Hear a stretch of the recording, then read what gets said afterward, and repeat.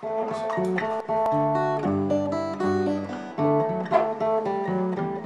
is calm today. Someone sings like the lark breaking out into clear sky. I have thought of you lately, and my being begins to sigh. I feel my whole now, experiences flowing to wonder. Happy memories, it takes so little to sing the songs of hope, as your words soothe me. And when I wish, the universe seems to set my sight and vision into an alignment of all things to come. I hear again all new meanings born as my life becomes bliss. And all things come about when I wish, when I wish, when I wish, when I wish. Well, I'd heard of High Royds growing up in Leeds as a teenager in the 1960s. Quite often people would say things like, oh, you belong in Menston, or you're going to end up in Menston.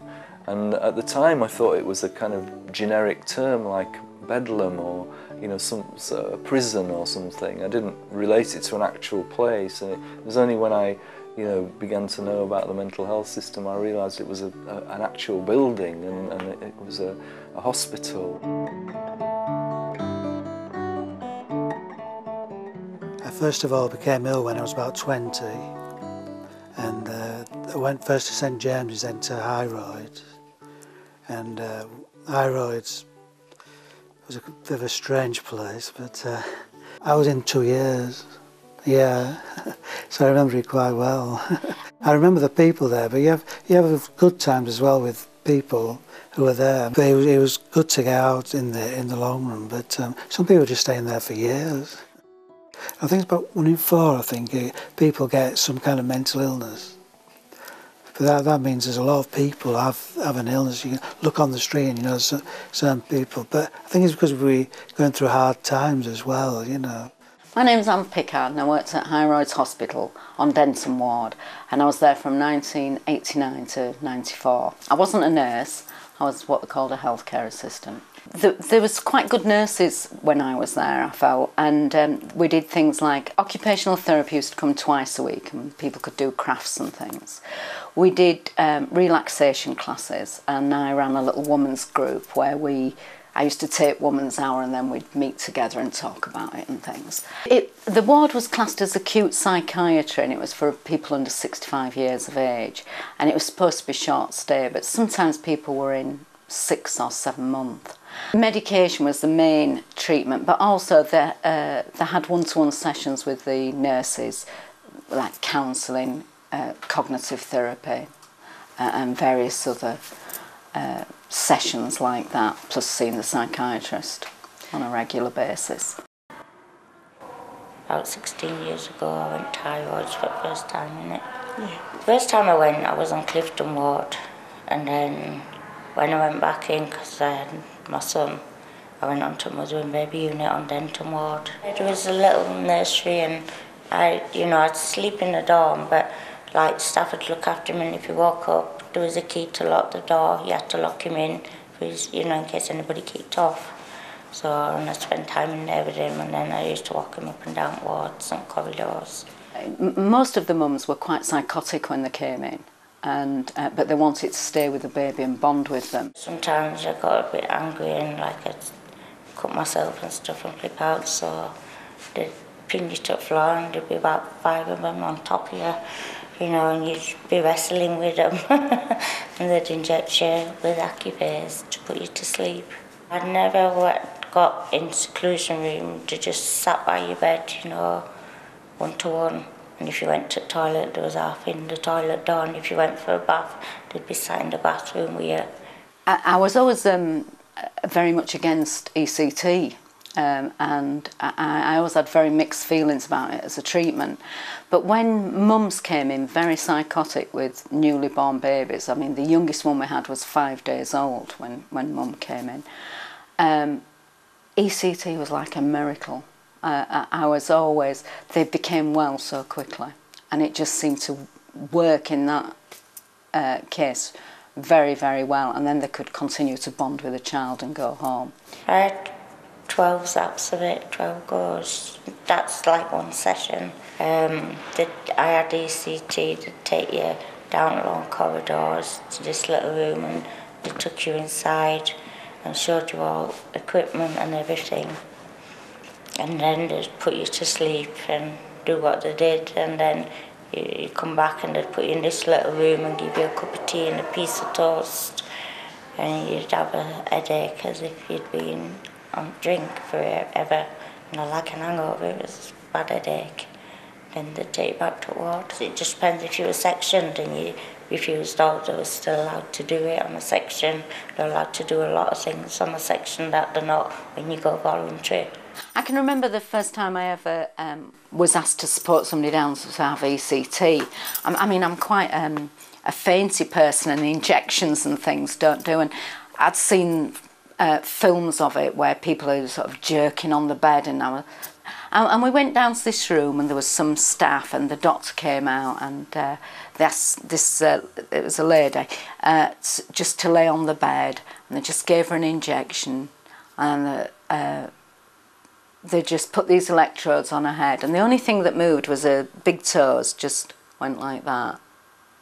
And I was like, is that it? And I said, yes, she's had it. And when you see films or talk about it, you've all this thing of people going in spasm. And I do think originally they didn't give them a muscle relaxant, but now that was it. And it took a few seconds, and then they were taken to a recovery room. Then they had tea and biscuits, and then we went back up to the ward. And I was very nervous about seeing it, and I was always glad I did, because it dispelled all my myths. Well, I went in from St James's. I had 18 months in St James's. Then I went in an ambulance to High Royds in 1978, and I got discharged to Shaftesbury House in 1982. And I did ward work and everything, and I helped the nurses, I helped the patients, all like a nurse myself. It was a mixed ward I was on. Rington isn't, but Kingsley House was and Ramschool was. The ward I worked on were all female. Most of the time it was like dormitories, into these different units made into dormitories. They might have had one or two rooms, single rooms, but they weren't really up to much, really. It didn't really bother me, but I got to some stage where I thought, oh, I'll write to authorities and see if I could be discharged or get my own place somewhere or something, but no, it become of it, and I never heard from them. I did write to them in my own time and my own little space, but no, it become of it, so I ended up getting discharged to Shaftesbury House of all places. It was very varied what I had to deal with while I was there. It was quite a lot around people wanting to leave hospital, and there was support for people at tribunals and reviews. But often it would be about medication, and people felt they were on too high a level of drugs. And then I'd go and try and negotiate. Very rarely did we manage to get anywhere with that particular one, really. Doctors were quite adamant that they knew about medicine, and the patient didn't know about medicine. And I, as an advocate, we didn't know about medicine. That wasn't our realm, so they weren't very willing to make any changes there, even when perhaps people were having quite severe side effects, which was quite upsetting, really. Quite a few times I supported people who were having electric shock treatment and who perhaps didn't want to have electric shock treatment, and that was one of the most upsetting things, because people were really terrified of having that treatment, and so we had some struggles. The doctors' attitudes varied quite a lot as well, and some were very happy and willing and thought it was a good thing that the patients had someone to help them put their views forward, and some of them were just absolutely arrogant and didn't agree with my role and thought it was a complete waste of money, and what the hell was I doing there? I dealt with quite a lot of people who'd been there for decades, really, and they considered that was their home, really. So they were quite challenged and a bit threatened by the thought that they would have to leave. I think some people who were discharged found ways to get themselves, back into hospital, really. I didn't like it, you know, out there. So that was a bit of a challenge in my time. Like I was dealing with people who desperately wanted to get out and supporting them, but I was also dealing with some people who desperately wanted to get back in, and the doctors were saying, well, there's no room for you anymore. So it was a strange experience, really, to be doing both those things in the same period, really. You know, at its height, it was, I imagine, like a small town, really, and you wouldn't have to go outside the grounds at all. But to an extent, it was still a closed environment, so people could. That there was a bank, and people would, on Monday mornings, there'd always be a big queue as people went to get their allowance. You know, they got a small allowance for being in hospital. And that was a busy time down at that part of the hospital, the administration block. And there was a little shop there, and there was everything people needed to live for quite a long time. So I think a lot of people didn't really go out very much. We had a discipline. It was very disciplined, and you know, you had to fit in with the routine. You know, you had to go along with it. But it wasn't too bad. But you were restricted. You couldn't go out of the ward. You know, if you're on a section, that is, you can go out of the ward. So you felt you couldn't go where you wanted to go. But well, medication. Well, sometimes it's actually you're not sure all the time when it's because it doesn't give you physically the best of kind of reaction, really. Side effects, yeah, you had to put up with a lot of them. That's right from the beginning, but you're wondering why am I feeling so bad, you know, and but there was the side effects as well, yeah. And I after I was off section, just used to wonder about the corridors, you know, just aimlessly, really, you know, no really incentive to get back into the community again. You thought your life was just going nowhere, you know. You got no help. I mean, at the time, it was my sister who got me out. I mean, she said, I'll try to get you a flat, you know. And she did, a bedsit, she got me a bedsit, where I started from again, and I gradually worked from there, you know. She got in touch with him and she said, well, he's coming out now, so just stay out. Because I could have at first I actually tried to come out, but because I'd become so institutionalised, I was going to think, you know, back in again, really, you know. Because I mean, I was physically sick with the whole tablets and everything. But it was good to get out in the long run. Like, you know, some reports you'd get that on some of the wards, like the night nurses, some of them were very good, but some of them, because they wanted a quiet night, they would give the patients the maximum dosage of medication, what they used to call PRN, which is medication that is given as needed. Well, the night nurses would come on and say, well, actually, all this medication is needed, and they would give everybody their full dose, and everybody would fall asleep, and then they would be fine. They would have, but you probably don't want to put that. People have quite positive memories. I think the people that were possibly detained against the will and very distressed at the time and found the whole, you know, if they're to be restrained or something like that, that whole experience is really terrible. But for a lot of people, it was a lifeline.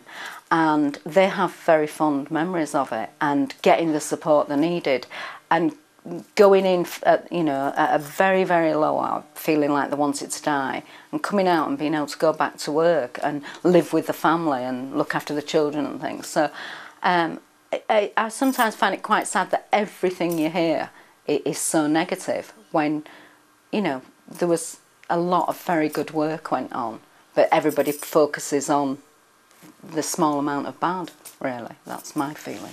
I think people go back to like the 60s and 70s. I mean, sometimes in some ways, like some of the treatments like ECT, you think they're still not 100% sure how it works and they're still doing it. But generally, medications that improve, people didn't get the horrendous side effects and things and all that. People used to say they used to feel numb and have no emotions. People don't say that the same now about the new antipsychotic drugs and things. They're much, much improved.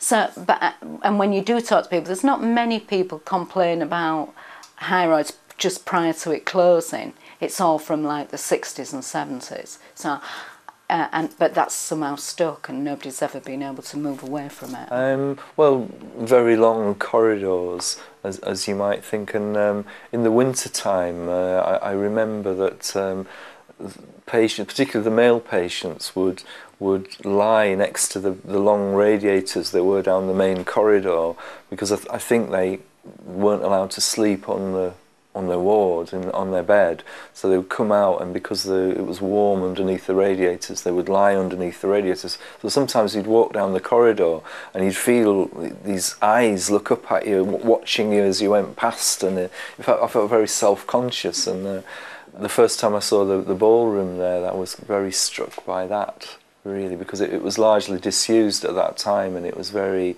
very desolate looking room, but absolutely massive. That was another thing that struck me. There were these 4 big stone fireplaces which had been used to heat the room when the Victorians would have their balls, and I didn't quite understand what its role had been, really, whether it was just for staff or whether they would have staff patient dues there.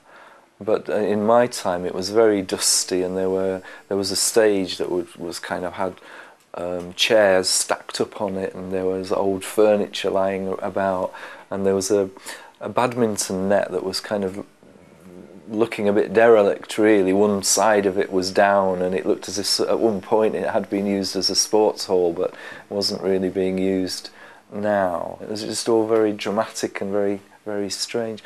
Part of it had been partitioned off, and it was a patient's coffee bar. So this one corner of it was a patient's coffee bar, which was, in my memory, was always very messy. You know, you'd go in and there'd be like tea spilt on the floor and on the tables, and cups lying about. Really, it wasn't really a very pleasant place to go and sit. It seemed to me it wasn't really a very therapeutic environment as a whole, really.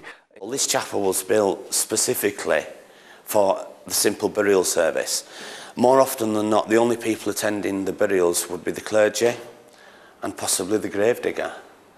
They'd come here, they would have a simple service in the chapel, and then they'd go outside and be buried. And what we intend to do as the Friends of High Royds Memorial Garden is create somewhere where people come and reflect, possibly find the relatives. One of the things that I'm specifically interested in is locating these people, tracing their history, and putting people in touch. And I suppose if just one great-granddaughter, great-grandson comes and seeks out the relative and brings a bunch of flowers, we've done his job. It's about giving them respect as well. Even back in 1881, the workhouses saw that burying people in pauper graves wasn't really showing them respect without putting a gravestone on top, you know, with the name. They never did it here. This was something that was never done. They were just simply buried in unmarked graves and literally forgotten about. There aren't very many of these former Victorian asylums still alive. There's the odd one, but the majority are shutting them down. They're either being knocked down or they're being converted into housing. High Royds, Menston Asylum, Menston Mental Hospital, as it was known in all the different names, it's been converted to housing. It's quite a nice building. A little bit scary looking, but the architecture is beautiful. So yes, they're keeping that, but they're removing all traces of what it was in that sense.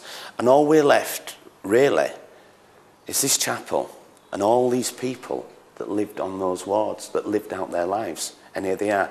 And I think it's very important that we don't brush all this under the carpet. Yes, there was like, well, they used to refer to it as sort of a revolving door, and you'd see the same people time and time again coming back in. And I think especially people with depression, they'd lift the mood up a little bit, they'd do staged going home, and then you'd look round and they'd seem to be back again. But it was a bit of a safety net for them, I think, and you know, they felt safe there, really. I know a lot of people have quite negative thoughts about High Royds, but a lot of patients I knew did feel very safe there, and there was no pressure on them. You know, they could just, you know, relax really. I mean, if there was quite a lot of very poorly people on the ward and it was quite chaotic, that was quite difficult. But generally, I think most people quite enjoyed that space, and the pressure from work and families, that was all removed. They could just be there.